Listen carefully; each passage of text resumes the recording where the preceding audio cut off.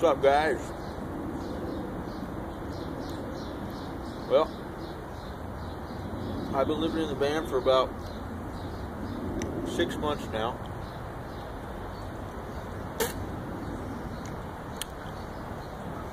And as you can see,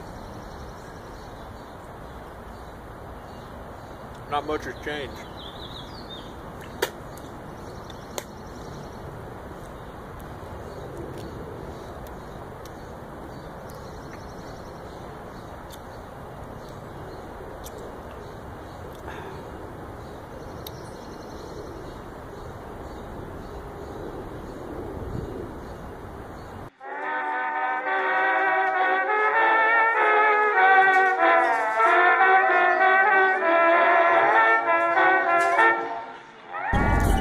I don't usually condone filming while driving, but look at this sunset. I mean, wow.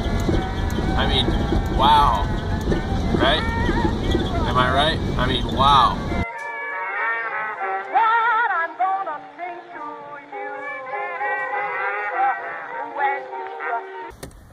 So yeah, it's been 6 months since a little over 6 months since I started living in the van. And, you know, in those 6 months, I've been able to do a lot of stuff that I wouldn't have been able to do otherwise. And I think it might be a good idea, or it might be cool if I go over that stuff. You know, it's sort of as a list, sort of as a display of things that I've been able to do, you know, since moving in a van. Just to sort of compare and contrast. And I don't want to brag in any way here, because that's not really about that. But just to sort of display, you know, if even to myself, like what I've been able to do, you know, since living in a van. So to start, I'll give you a little bit of backstory. So I moved to San Francisco about 3 years ago and lived with a lady in her living room in Haight-Ashbury, and you know, I was paying about. I lived there. I moved here with my friend Trey, into her living room, and we were paying about $900 total. We split it for her living room, and that was fine. That was kind of cool. But eventually, we decided we wanted to get our own place. You know, after a few months, we decided it was time to sort of settle down into the San Francisco scene. You know, if we were going to move here, we needed to get our own place and start paying for it. So we started looking around for places and going to open houses and stuff like that. And it was nuts. I mean, we'd show up and there'd be like 15 other people waiting in line with like tuxedos on and like suits, and you know, they'd have like their resumes and like their, you know, applications all printed out and like a bunch of like referrals and all this other stuff. And I was like, wow. What I was used to is, you know, you go to the apartment complex, you fill out a little application, and then they call you back in like a week and tell you whether or not you got the thing. But yeah, it's very competitive out here, and judging by the looks of these people, you know, if I'm judging by looks, which is probably not the greatest way to judge, but I mean, sometimes you can just tell. But these guys are wearing like suits and stuff and like really nice shoes, and I'm like, okay, yeah, we don't stand a chance here. So. And then you start thinking about like the prices of the apartments, and you get into like the $1,000 range and stuff like that. And it's like, do I really want to pay, you know, $700-800 for like a room? Not really. So in between staying at this lady's house in Haight and trying to find places, we eventually just, you know, we're sort of done. And my friend Trey ended up moving back to Missouri. And but I wanted to stay. I was going to go to school and all this other stuff, so I lived with a friend for about a week. And during that time, my other friend Chris, who was also from Missouri, who you've seen in the videos prior to this, moved in, and we started sharing rent just to make things a little easier. And we lived with a friend for about a week or so, and then after that we moved into this residential hotel that was called Potter Hotel. It was downtown, sort of Soma area of San Francisco. And you know, out of all the residential hotels, I got to say, it was not bad. The worst part about it was the bed bugs. You know, you'd wake up and you'd have little bumps on your arms, little red bumps, and then sometimes you could even see the bed bugs crawling around in the mattresses and stuff like that. And, you know, they don't spread disease or anything like that. They don't really cause harm, you know.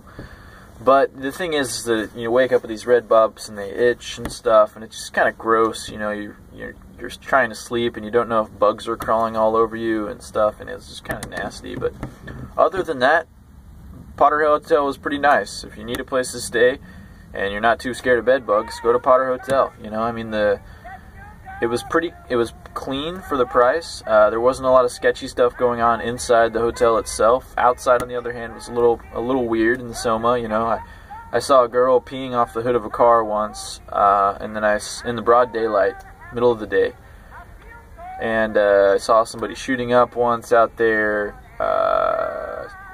Saw a guy like sleeping in a wheelchair just in the middle of the hallway.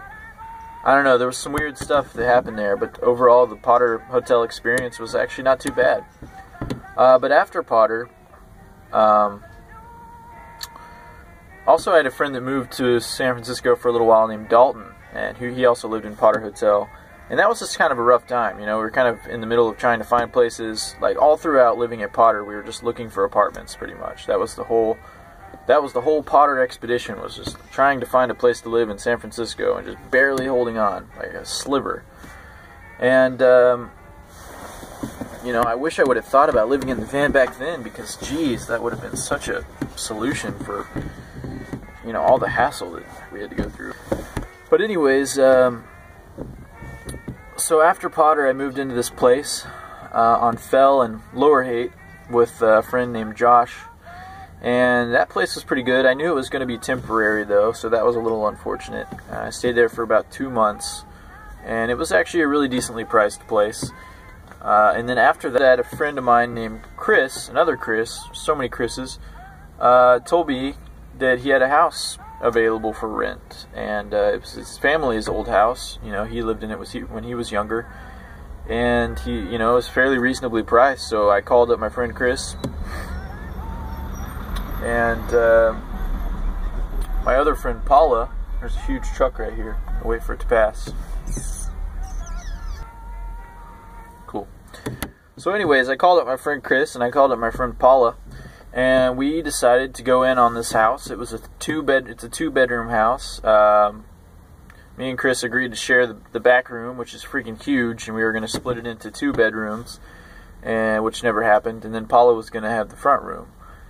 And that worked out great. I ended up staying in that house for pretty much almost 2 years. And that's the house I lived in before I moved into the van. So that's a little bit of backstory. And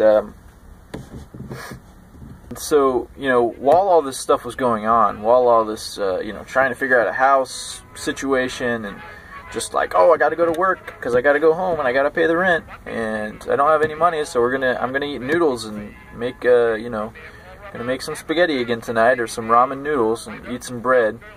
You know, while all this stuff was going on, I didn't really, aside from starting school, which eventually happened after I moved into the house, I didn't really have a lot of creative stuff going on. You know, I wasn't really doing anything with my life to further, you know, my craft or improve myself, other than just living here and working and paying rent, and that was pretty much it. And after a while, that just got really, drove me into the ground, because I was like, well, what's the purpose of this? You know, why am I even here? If I'm not able to do what I love, why am I even here? What's the point in doing all this stuff? And then eventually I just got tired of it, and so I moved out into the van. And so here's a display of things that I've been able to do compared to not really doing anything except paying rent since I moved into the van. So, and like I said, I'm not trying to brag here. I just want to display these things, you know, just to compare and contrast. So, I've been able to go on a couple different vacations or trips, you know. I've been able to go to Florida, Missouri, Los Angeles twice. I had never been there. Santa Cruz twice. Pinnacles, traveling up north, you know. Those are trips I would have never been able to afford if I lived in the house, unless somebody bought my ticket or rented a car for me and then paid for the gas. it was like a non-existent thing living in the house. And since living in the van, since being able to save money instead of spending it on really expensive San Francisco rent, you know, I've been able to actually go out and do fun stuff and experience a little bit, you know, but then other than that, I've been able to also buy a new laptop. I bought a new hookah. I bought a wetsuit. You know, those were all fairly expensive things that I never would have been able to put down the money for when I lived in the house. You know, it was very sort of paycheck to paycheck. And then just time to like be creative. You know, I've kind of noticed that over the course of the time that I lived in the house, you know, I didn't really do anything video editing wise to improve my work, you know. Not a noticeable difference, at least. I mean, there was definitely some experimentation and stuff that went on that probably helped develop some sort of a style or some sort of an aesthetic or something. But a lot of the stuff that I was doing was really simple. It was just taking images and taking videos and making collages and sort of stuff like that to music, and sort of figuring out how video and audio works together to sort of bring out different feelings and moods and stuff like that. And a lot of that stuff was probably really, really important to learn. But overall, you know, I wasn't going out, I wasn't collaborating with anybody, I wasn't working on like any huge projects or anything like that. And I feel like since moving into the van, I've done some of my favorite stuff, at least, you know, that I've helped out with or contributed on so far. I don't know. It feels like I'm able to be more creative and do more things and work with people, and it's a lot better in that way. You know, it's a lot better. It's a lot better to be able to get out and like do the thing you love. You know, and however you have to live in order to make that a reality. You know, that's what you have to do. And this is what I sort of have to do. And this is what I love doing. It's not bad at all. So, you know, I was just too preoccupied with worrying about rent and worrying about what I was going to eat and stuff like that to really focus on going out and meeting people, working on projects and stuff like that.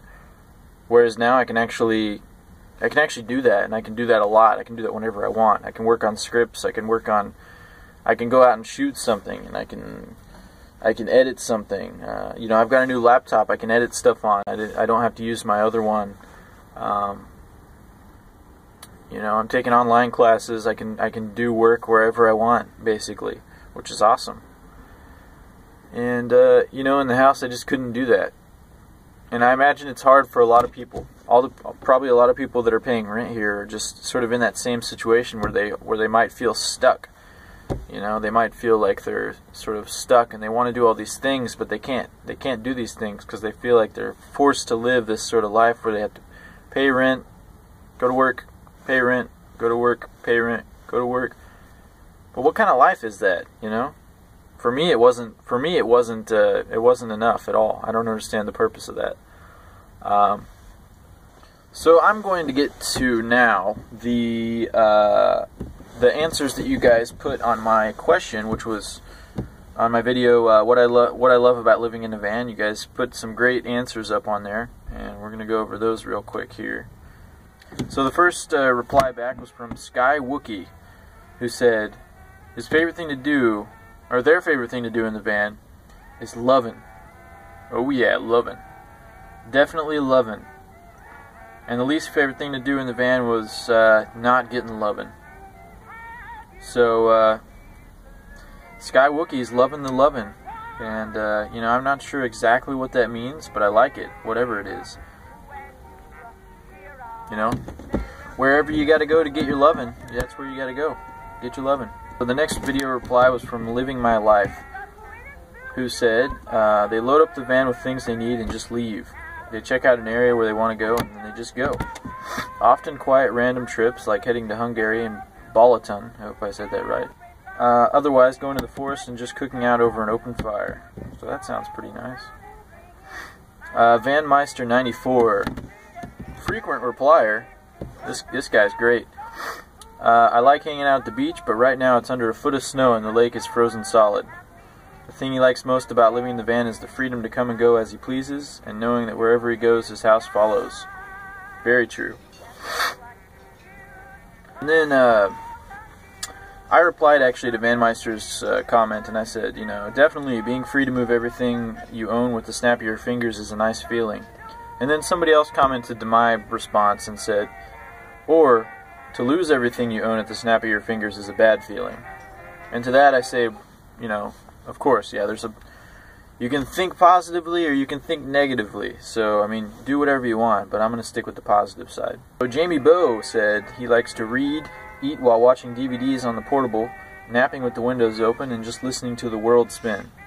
One thing he hates, though, is waking up at 4 a.m. with the shits and nothing to do about it. True story. Sounds pretty rough. I haven't had that happen yet. Luckily, the one time that I maybe might have had that happen, there was a porta potty like right around there was some construction going on, so I just bolted right out of there. Sure, they had the porta potty like wired shut, you know, because they lock them up at night, but there wasn't a lock on it. There was just a wire. So that was like a ticking time bomb. I had to untangle this wire like as quickly as possible. Like, I don't know. It was definitely an experience, but yeah, I can see how that would be a pretty crappy thing, and I wonder what Jamie Bow did about that situation. Liberty Freak says, finding a nice spot and hanging out and cooking there. Sounds pretty good. That's about the same as mine, actually. Simple as it is. This was my favorite response from Pimple Queen 2, who said, hiding in the Scottish Highlands where there's no phone signal, very little traffic, and not many people. Making a brew. Listening to the shipping forecast on Radio 4. The sound of the solar charger switching on when the sun comes up. Moderate or good. I don't know, I like that. It was very simply worded and very straight and to the point, very descriptive, with a short amount of words that they used, and it definitely painted a pretty vivid image of that. If you're interested in listening to the shipping forecast that Pimple Queen's talking about here, here's a link to it. I was interested in what it would sound like. I was just kind of curious, and so Pimple Queen messaged me back and gave me a link to this shipping forecast, and says that as a child they liked the shipping forecast despite having no idea what it meant. And that's pretty much it for the responses. There was a lot of great questions on there, but not a lot of responses about why people love living in a van. But we can just take the amount of van dwellers that are on YouTube as a testament to how many are out there, and you know, if it means anything, though, there's a lot of van dwellers out there that don't even have YouTube accounts, and you know, we got to be completely honest with ourselves. There's nothing really truly special about this. You know, I mean, anybody does. You know, anybody could do it. It's not like that huge of a deal. It's just like a person living in a van. And, you know, I see people all the time that live in vans, especially on Great Highway. I mean, just parked throughout the entire city. There's people living in vans everywhere here. All different types of people. You know, and you know, and a lot of them, probably most of them aren't on YouTube, you know. So, you know, people like it. People like it a lot. You know, based on the fact there's a lot of people doing it, and you know, if it works, so it works for them.